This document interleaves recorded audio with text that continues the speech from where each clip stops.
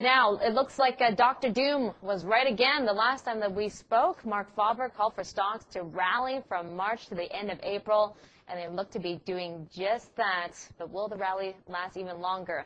Let's ask Dr. Doom himself. We have Marc Faber, author of the Gloom, Boom, and Doom Report, and he joins us this morning from Singapore. Good to see you once again, Marc. So what do you think about this rally? Will it last longer than just the end of April? Does it have some legs here?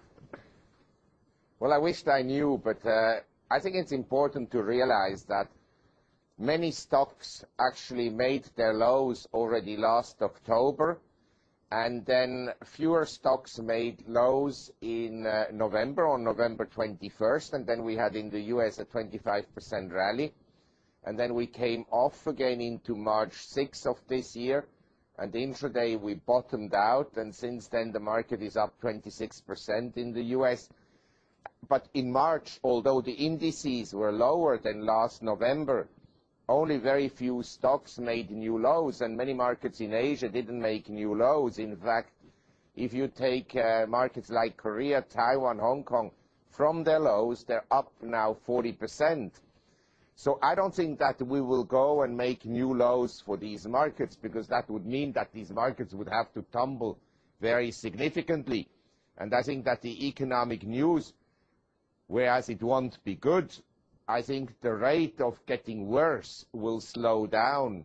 And so the bullish analysts will immediately say, see, the economy has bottomed out, and combined with the stimulus packages, it will lift somewhat sentiment. So I think that after this rally we had since March 6, we need some kind of a correction, maybe around 5 to 10%. And after that, we can probably rally more into, say, July. Okay, so we're going to see a bit of a correction, right, Marc? When is that going to take place, and how deep do you think it will be? You said 10%, but what's going to precipitate it?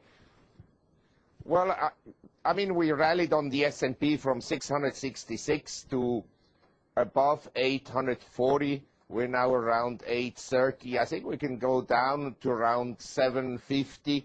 But it's important that we don't go below the November lows on the S&P. And after this correction, I think we should be able to rally somewhat more.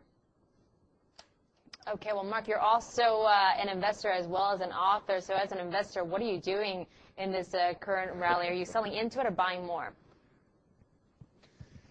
Well, I mean, I bought some resource shares last November, and many resource stocks have actually doubled and trebled in values depending which ones you bought. The Newmont Minings of this world, they have doubled in value since November, and the more speculative exploration companies, some of them have gone up 3 times from their lows. So these stocks I'm no longer particularly interested in. But I've been buying a little bit of banks here and there, more as a trade, because if I look, say, at the Citigroup, it dropped from $57 to $1. I mean, it could easily, now it's around $2.50. I think it could easily rebound to around $5. Whether it will afterwards go to zero or not, that remains another story. But all I'm saying is a lot of these companies, they've been so much decimated, and what they can now do is basically hand over their lousy assets to the government, in other words, to the taxpayer, and so they'll end up, I guess, with some viable business where they can increase fees and again cheat the taxpayer, who will then have to pay higher banking fees and takes over the bad assets of the banks. It's a wonderful world.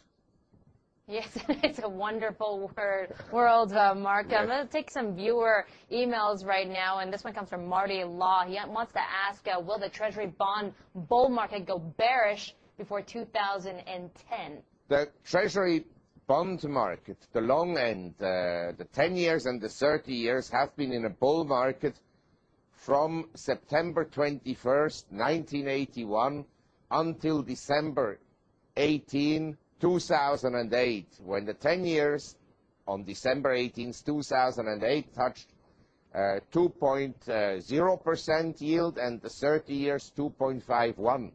Since then, yields, despite the intervention by the governments, have actually backed up.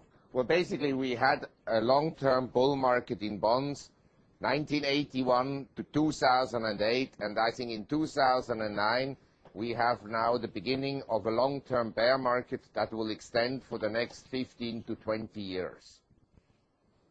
Okay, well, let's turn to U.S. stocks, Marcus. I really want to ask you about the S&P 500. You said it's going towards 870. What does that mean for Asian stocks then?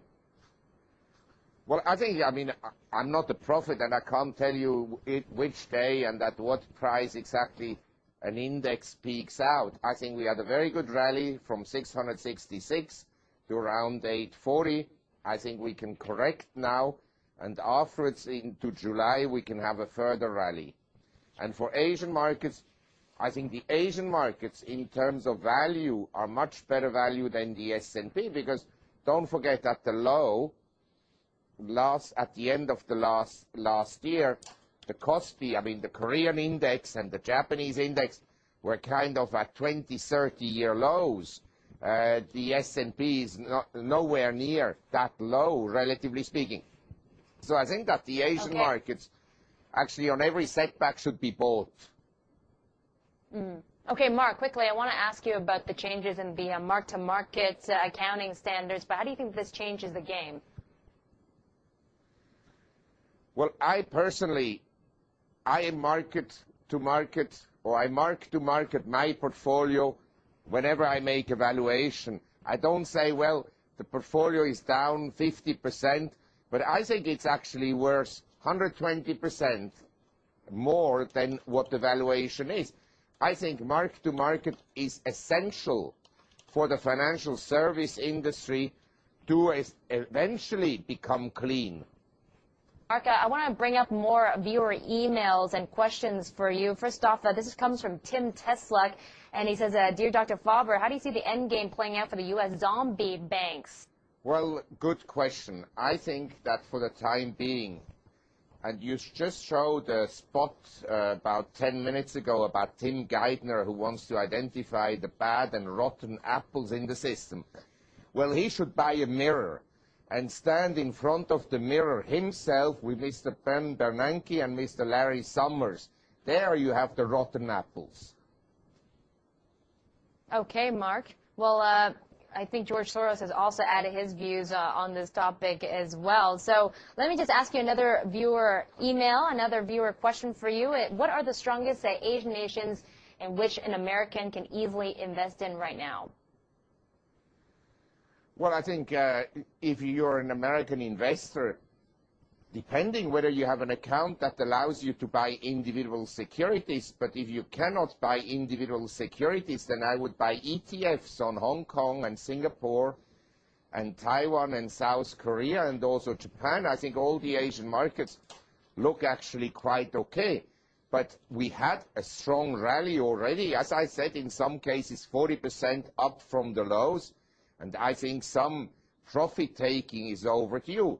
But I would say to every buyer of Asian securities, I think that if you buy Asian securities over the next 3 months, for sure, in the next 5 to 10 years, you will make money. Dr. Faber, I just want to jump in here if I can and ask you about the earlier question about U.S. banks. You're actually saying in terms of buying opportunity, look at the most leveraged garbage companies, Yes. quote unquote, the most Yes. leveraged garbage companies, and you're actually saying that financials, U.S. financials, offer actually the greatest rebound potential. Could you sort of explain and take us through what you mean here? When you have a bear market, the garbage goes down the most. And when the bear market bottoms out, and I assume that on March 6, 2009, the market bottomed out, for the time being, whether in a year's time will be low or not, that I don't know. In the rebound, the garbage bounces back the strongest because it's